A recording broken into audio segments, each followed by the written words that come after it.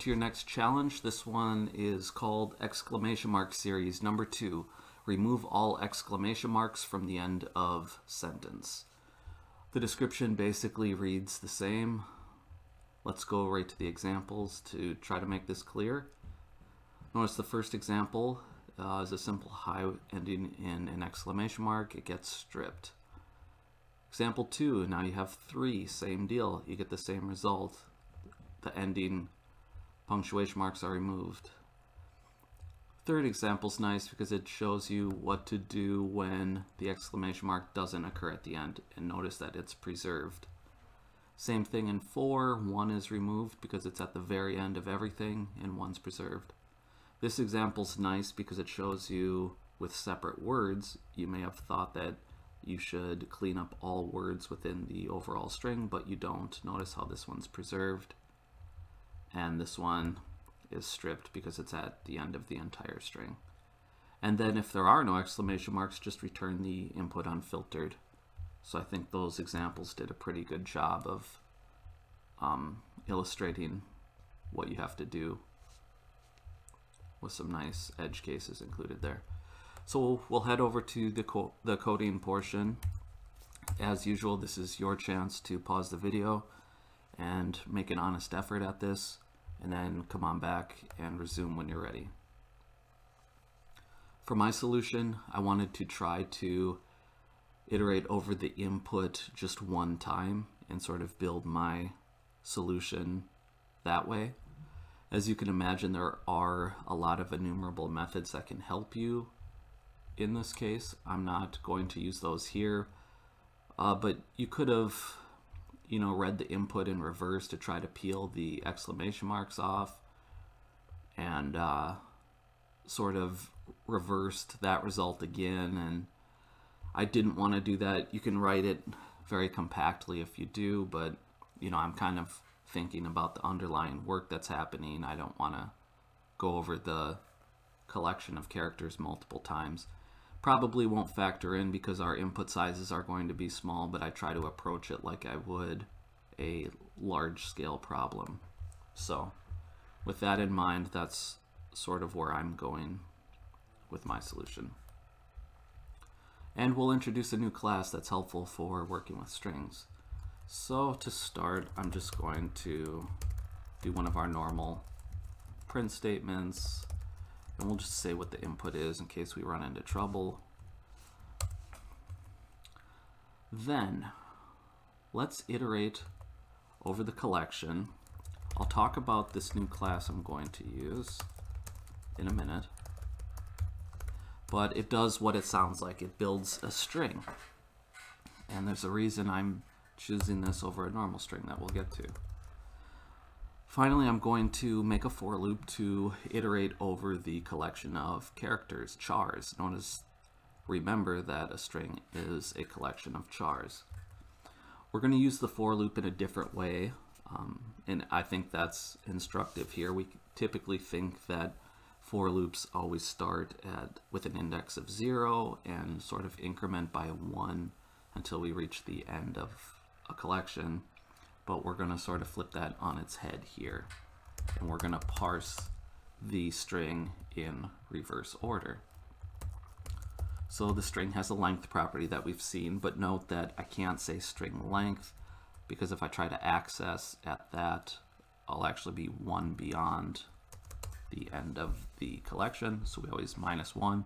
That's because collections are 0 based. So if you had a collection of size 4, each of the elements would be numbered 0, 1, 2, 3. There's no 4th element that would go outside the bounds of the collection and cause an error, in case that wasn't clear.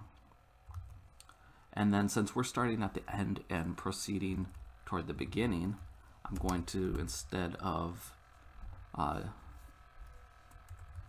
checking that I is past the end of the string, I'm going to go the other way and make sure it's greater than or equal to 0. That's sort of the valid bounds, right? I wouldn't want to go down to -1. If I tried to access a collection by index -1, that would also be very bad.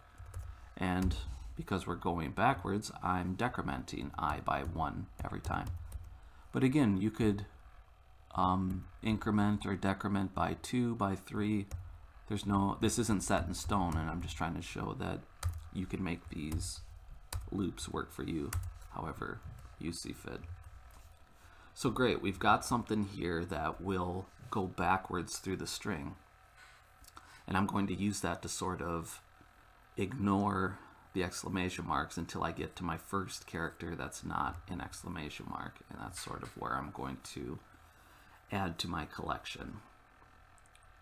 So, in that spirit, what if I say if string, this is our input, right, s at index I, which is going to start at the very end to start. So we'll just, to give a concrete example and make this clear, we'll just consider this input while we talk about this. So s of I at the very start, we're starting at the end, would be the exclamation mark, right? That'll be the first character we get in this loop.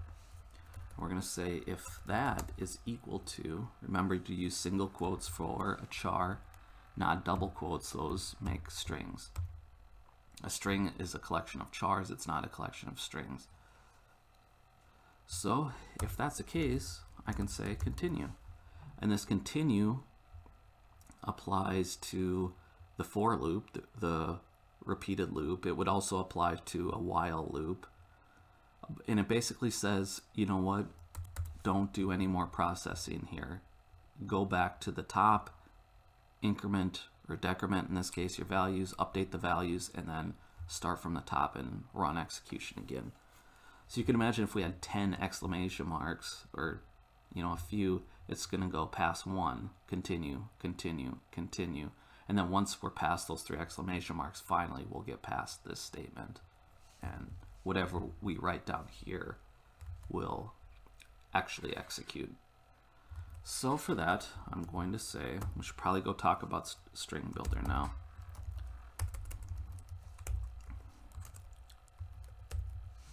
This is going to be a way to add the character to our string builder, but let's go talk about string builder quick. Look this one up on the doc page. Notice this short description represents a mutable string of characters. This may not sound like anything, but it's actually important. You should know that the string class, you might be thinking, big deal, I use concatenation with strings all the time. I say string plus some text and it makes a new value, it updates. But string is actually immutable. What's happening underneath the hood is that it's creating a brand new string every time you try to modify it or concatenate to a string.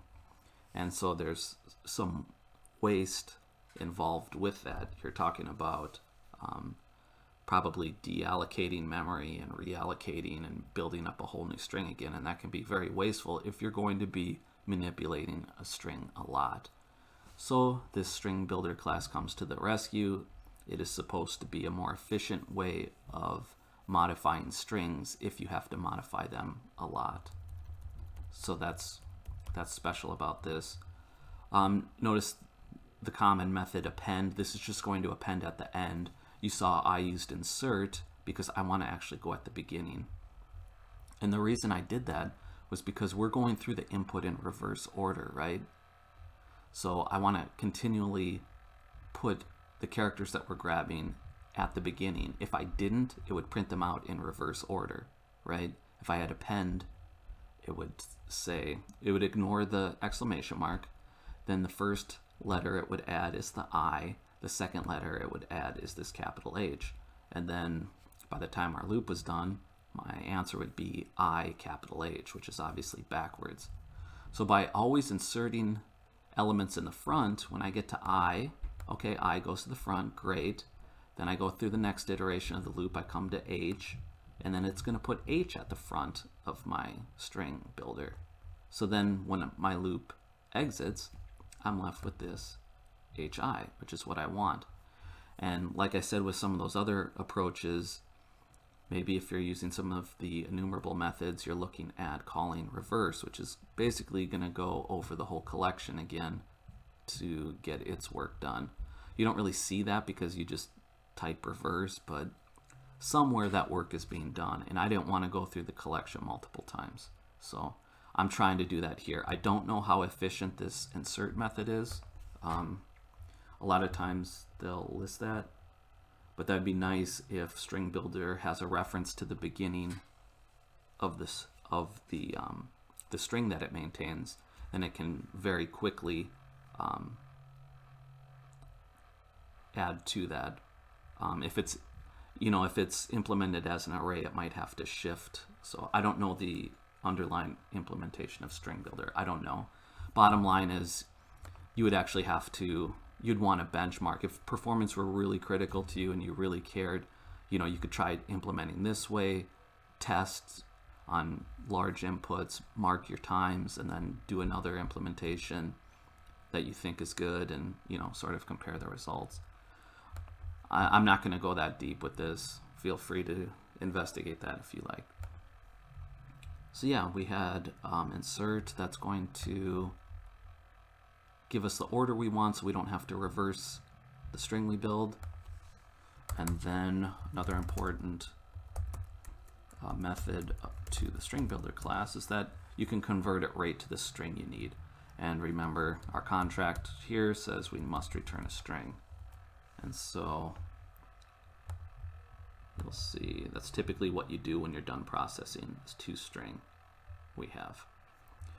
So this kind of solves the problem. It comes up short in a small way that we'll see when we test this. If you want, you can pause the video and try and figure out what's missing here, why this solution won't quite work out. Otherwise, let's go ahead and test it. It's mostly right. Console, oh sure. So they're yelling at us for using console because we didn't implement that class, and we're not going to. That's built in for us. Using system, right? Hopefully you're starting to remember some of these. If you have using system, you can access console. And then also string builder, right? We didn't make that. Let's go see. We need this using system text for that. So let's add that too. System text, that should cover us. Let's try testing this. Okay, good. So we got an error, and we got through the high test. We got through high with 3 exclamation marks, but look at this. We had an input exclamation mark HI. They expected that to go through unfiltered, which is right according to their rules. But notice our algorithm returned HI, and it peeled this exclamation mark off. And so if you look at the method, we just sort of say, hey, if we ever encounter an exclamation mark, skip it. Just continue. You never reach this line here, and just go to the next letter.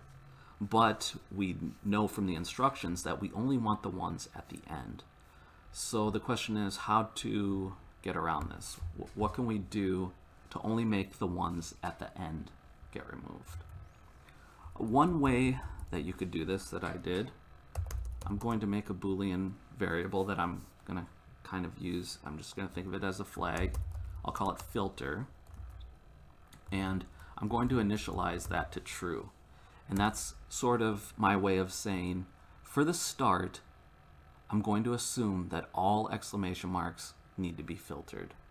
And then I can tweak this at a time that's beneficial to me to false, and then I'll say, hey, if you encounter an exclamation mark at this point, it's a valid character. So then I add to my condition, right? Instead of simply saying, hey, if just any exclamation mark do this, I can add an extra condition. And if you remember, we learned about logical operators here. I'm going to use the double ampersand for an and, which requires that both conditions are true. So what if I say the character is an exclamation mark and our filter is active? Then I want to skip. If filter is not active, then don't just skip it, include it. And then the important thing that we have to do is to update our filter at the appropriate time to go false, so we no longer skip exclamation marks. And when would that time be? Well, it would be at the point where we first encounter a character that's not an exclamation mark. And that's basically the first time you get through this. So I can simply say filter equals false here, right? Imagine at the start with 3 exclamation marks. You're hitting an exclamation mark and we initialize filter to true, so yeah, skip it. Hit another exclamation mark, skip it. Hit it, the third one, skip it. Finally we get to that I, it comes through. Filter's still true, but notice this condition is no longer true. The character under examination is no longer an exclamation mark, it's a I. So it's not going to continue. It needs both conditions to be true to continue. So we do get down to this point in execution. Finally, we say our filter's false. We insert the I in the string builder, and then we continue processing letters. Maybe there's H's, maybe there's a bunch of other stuff. Finally, we get to the beginning. We hit another exclamation mark. So this condition is true, right? It is an exclamation mark, but now this one's not. It had been set to false. So again, you will not continue. You will make it down to this point in execution, and the exclamation mark will in fact be inserted. And we should see that if we run the test again.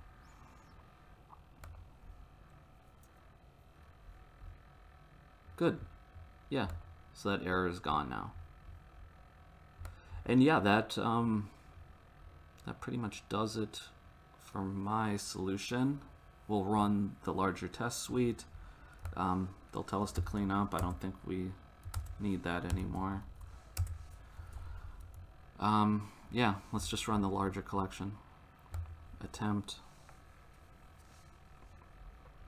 Lots of green. That's our favorite color when running tests, right? So it looks good. There you have it. We'll definitely see some variation when we submit this. I imagine a lot of people just went for one-liners that are easy to write. But we'll see. I'll go ahead and submit this off. Again, I was trying to do it in one pass. I thought it would be nice to introduce you to the string builder class.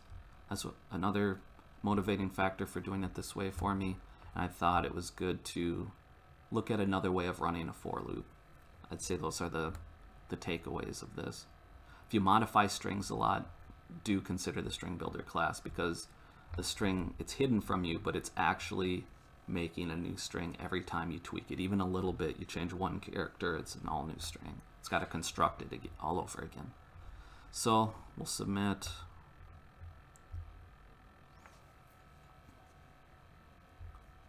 So string, oh, that's a nice one. I like that. Yeah, lots of people going with trim end. Trim end, yeah. Here's one with string ends with. So, okay, it would have been good to go through the string class and look at some more methods. Look at this, we learned about regular expressions in a previous video. Notice we kind of know what this $sign means now, right? It happens at the end of the string. That's cool, that's a good usage right there. The plus sign means one or more exclamation marks, any number, one or more, occurring only at the end. That's why this one works, cool.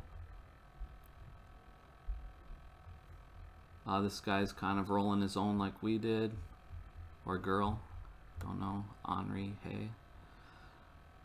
Ash. Yeah, so lots of variation in this one. I missed trim.end. That's a nice, really very clear, you know, it's pretty obvious what this is doing. So yeah, cool. Build up your toolbox a little more by looking over some of these solutions. Good stuff. I hope you found this video helpful. Hit me up with questions. Otherwise, we'll keep going with challenges. Thanks for watching.